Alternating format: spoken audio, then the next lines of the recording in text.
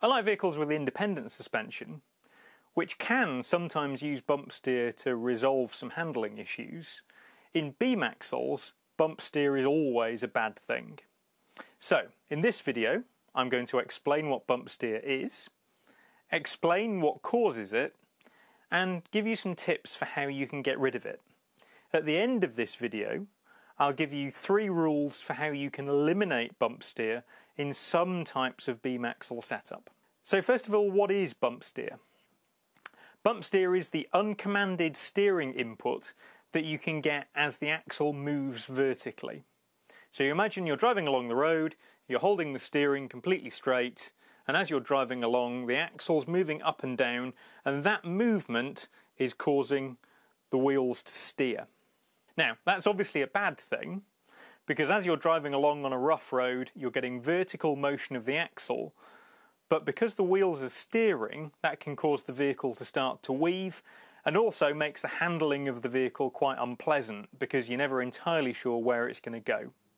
Before we talk about what causes bump steer, it's probably a good idea to have a look at how beam axles are conventionally steered.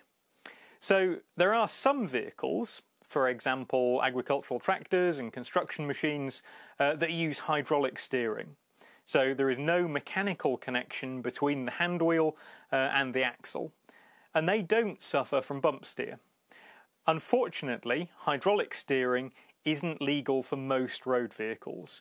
So if you've got something like an SUV, then hydraulic steering is not going to be legal to use on the road. Most beam axle vehicles have a steering joint at either end of the axle, a knuckle or a swivel if you like. So these allow the wheels to steer relative to the axle tube. So I'll give you that movement. The 2 steering swivels are joined together by a track rod. The track rod runs across the vehicle, along the axle, ensuring that the motion of the wheels on either end of the axle are coordinated with each other. Now that doesn't necessarily mean that they move by the same amount, but that's a whole nother video. But it does ensure that when your left wheel steers, then your right wheel steers in the same direction. You also have a drag link. So the drag link is a long link that runs from one of the steering joints all the way across the vehicle to the steering box. The job of the steering box is to convert the rotary motion of the handwheel, the steering wheel, into a roughly lateral motion at the pitman arm. So the pitman arm is that arm that hangs out the bottom of the steering box, and that pushes the drag link from side to side underneath the vehicle. The main reason that you get bump steer is because the motion of the drag link doesn't match the motion of the axle. So you imagine the axle is moving up and down, and in a lot of designs, so for example 4-link suspension or leaf-sprung suspension or suspension that uses an A-frame, the motion of the axle is completely vertical, so it's going straight up and down. The drag link, though, is moving around in an arc. So it's moving around in an arc from the pitman arm. So you've got an axle that goes straight up and down, and you've got a drag link that's moving from side to side. Now that causes the wheels to steer as the axle's going up and down. It's that mismatch between the motion of the axle and the motion of the drag link that causes bump steer.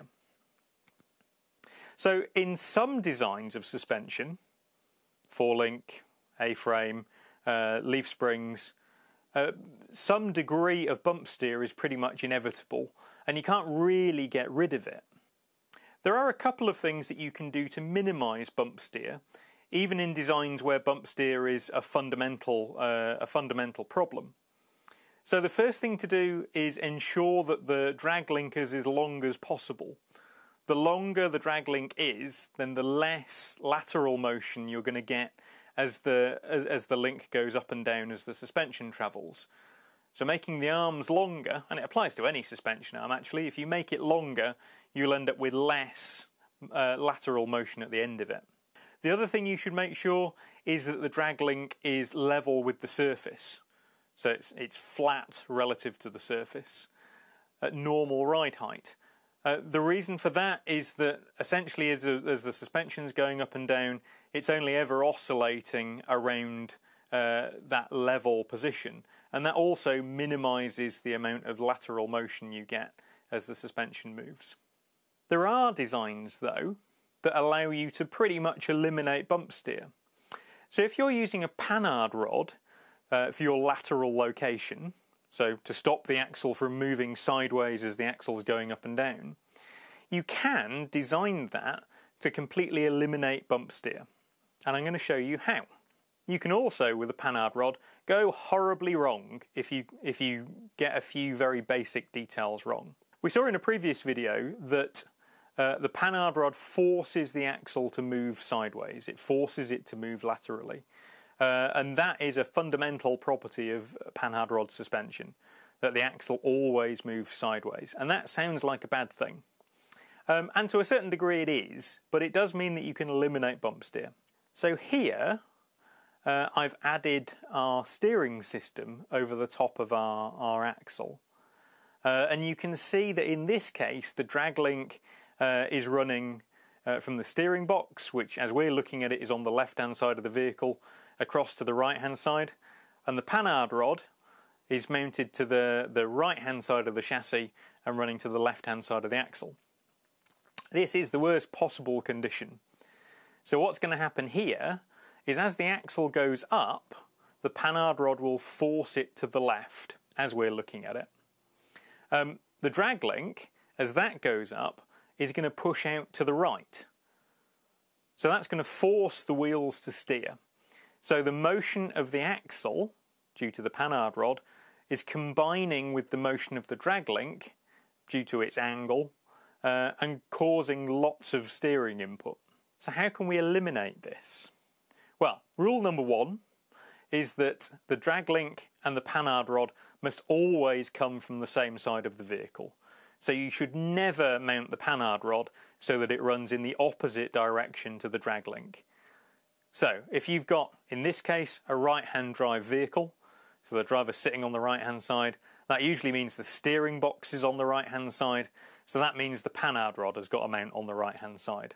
For a left-hand drive vehicle, you do the opposite. You run the panhard rod from the left-hand side of the chassis down to the right-hand side of the axle. So, rule number one, panhard rod and drag link always run from the same side of the chassis. The second thing you can do to improve the handling of your vehicle with a panhard rod is to make sure that the length of the panhard rod matches the length of the drag link. So the panhard rod and the drag link should be the same length as one another. The third thing you should do is make sure that the panhard rod and the drag link are parallel to one another. So what you don't want is for your panhard rod to be flat, say, parallel to the ground, and the drag link sloping downhill, or vice versa. So if one of them slopes downhill, the other one should slope downhill with it. In the next video we're going to look at roll steer.